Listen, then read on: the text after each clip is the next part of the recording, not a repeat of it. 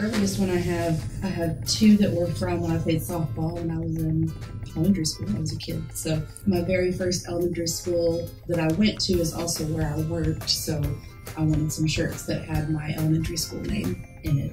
My first real teaching job was at Morgan Elementary, so I have some of those shirts in there as well.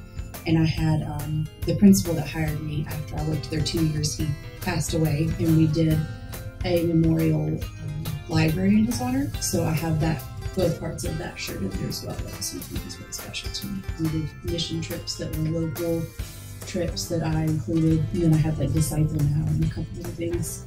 The mission trips that we did, they were, like this one was, it was a local mission trip where we went and we helped build a Habitat for Humanity house.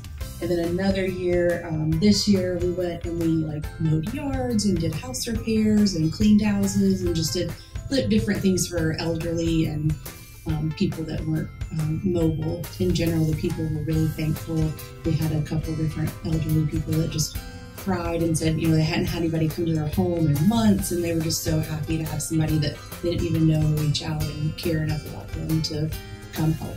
I really liked this one about all made possible by teachers, so I wanted to have, you know, teaching's obviously a huge part of my life, so I wanted that to be in my quilt. When I lived in Kentucky, I also worked in the church nursery as a volunteer for quite a few years, and then moved up to an actual position in the nursery, so I wanted to include that. I like having the quilt because a lot of these were they were tucked in drawers and hanging in the back corner of my closet.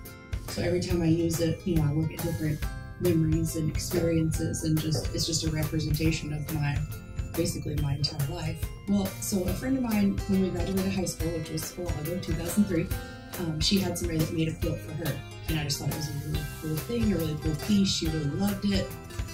And so I knew at that time, it was kind of in the back of my mind, like, I'd like to do that eventually. I don't know if I have enough shirts I want to do it with now, but maybe when I'm out of school. So fast forward to last summer, my closet collapsed. So I decided, you know what, it's time to pull some of those shirts out of drawers so I can shift some other things over, and it's time to finally make the quilt that I wanted. So I started researching online, and having an individual do it is a really large cost. And then I saw another company where they just kind of throw them next to each other and stick it on some fleece, and I thought, you know, these are really special things to me. I want it to be nicer than that. So then I found Canvas Quilt, and I loved that you can get the sash in between each. I think it looks so much better to have, you know, the shirts not right next to each other. And then I really liked that you could get the quilting stitch as well. And so, you know, I laid it all out, and it was really cool to see. I was really pleased with it. I like how they spread the colors out, and I love how it looks. It's perfect, and I plan to have another one made very soon. So